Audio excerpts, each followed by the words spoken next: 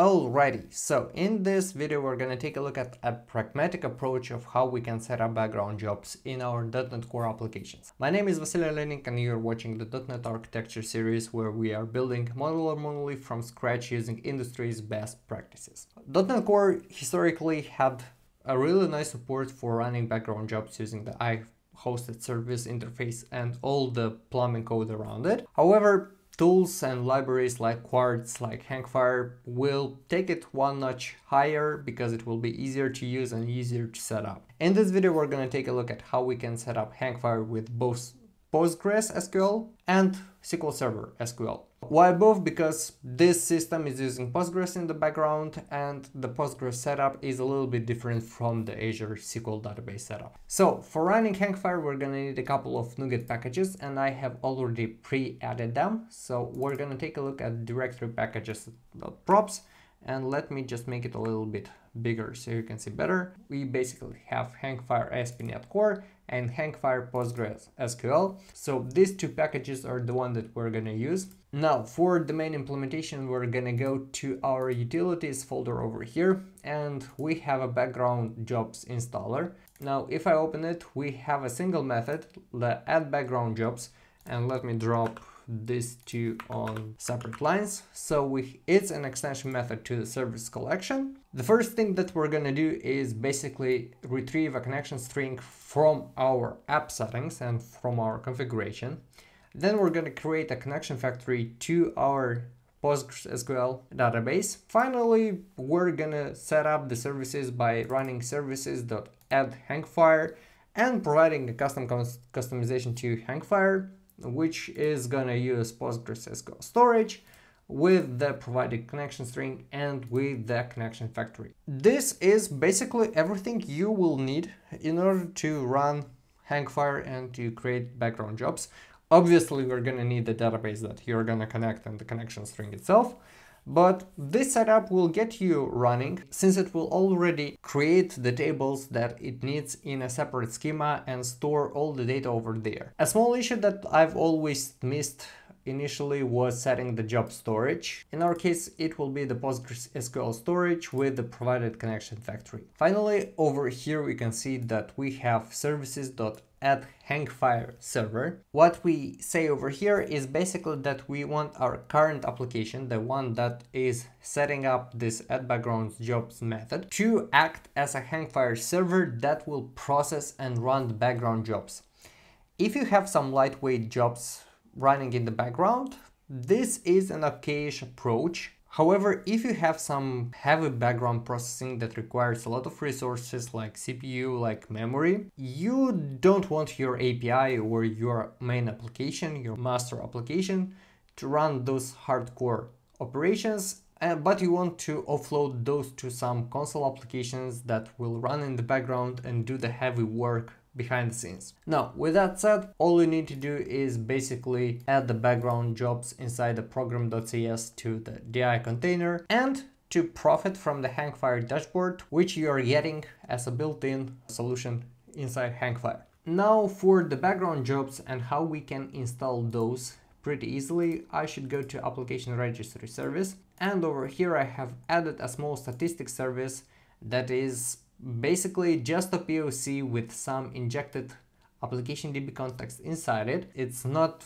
really a background jobs that you would normally run, but it basically just covers the main pain point I had with iWeb hosted services so many years ago with injecting services into it when I was first starting it out. To set up this method as a background job, we're going to go to our infrastructure and to our registry installer, and over here we need these 3 lines of code like recurring job, add or update. Then we need to specify a unique ID for our recurring job. In our case, it's basically statistics. Then we are going to build the service provider, get the required service, which is in our case statistics service, and invoke this one set method. And finally, you need to provide some form of cron expression. In our case, it's minutely. However, if I remember correctly, you can just specify a custom cron expression that you can get from the iConfiguration. I'm gonna return to my previous implementation since I don't really fancy custom cron expressions without cron top guru.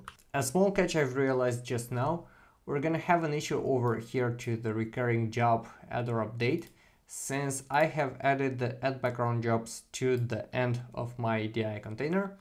However, I will need to set it up a little bit on top, so the background jobs is the job storage.current is configured before we set up any kind of recurring job in the background. So with this done, we should be ready to debug our system and take a look at the results. And as you can see, we have already hit our breakpoint for the statistics service. So we basically have an instance of our application DB context.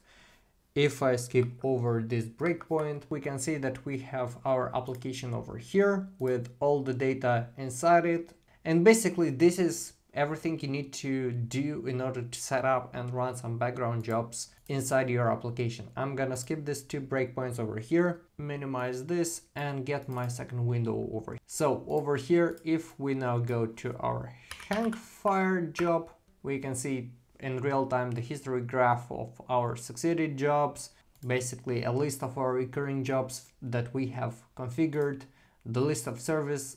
One is right now active and the second one had a last heartbeat 4 minutes ago, which basically means that I've run once my application in the background before. What we can do right now is basically trigger these statistics once again before its time comes in. So I can just trigger now, and as you can see, it just runs the background job on demand. Yeah, so if we go back, we can see that we have 5 succeeded jobs right now. With that said, basically that's all the implementation that you need to set up in order to run it with Postgres. Now let me go over here and to another application, and over here we have the background jobs installer, which is basically a setup with SqlServer. So it's really pretty similar to how it was before. We get the connection string, we add the Hangfire, we set the compatibility level. Then we're going to use the SqlServer storage with this connection string, setting up the job storage to current, adding the Hangfire server, and over here we have the use jobs dashboard, which is basically a wrapper around Hangfire dashboard. One thing that is to mention is basically the Hangfire dashboard might have some form of sensitive data for you. So you might want to have only authorized users access the dashboard. For that, you're gonna need to set up authorization filters, which is pretty easy to do. Some stuff. So you have the My Authorization filter, which will inherit from iDashboard authorization filter, where you have access to the HTTP context. And then based on this context, you can retrieve some data about the user that is gonna access the dashboard. To set up the usage of this authorization filter, you will want to configure the use dashboard in a fashion like this.